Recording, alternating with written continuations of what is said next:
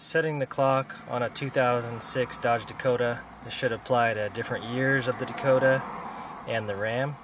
First thing you want to do is keep your or turn your ignition on. You don't have to start the car, but just turn it on. Hold the time button.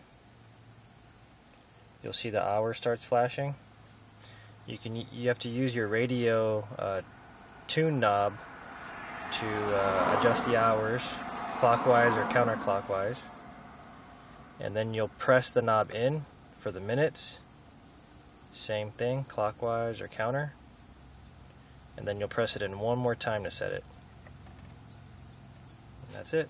Hope that helps.